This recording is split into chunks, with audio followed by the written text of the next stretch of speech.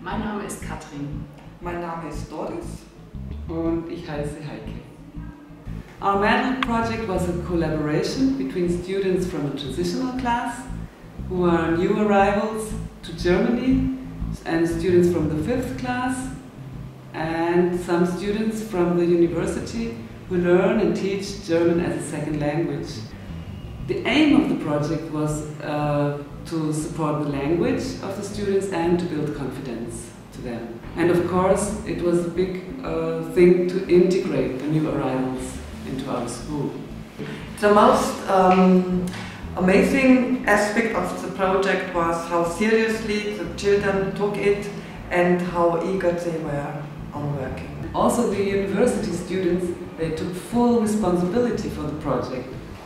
This gave me the opportunity to step back and to let go. And this stepping back, which was a great chance, was also kind of the biggest challenge to me, because I have to change my teaching habit.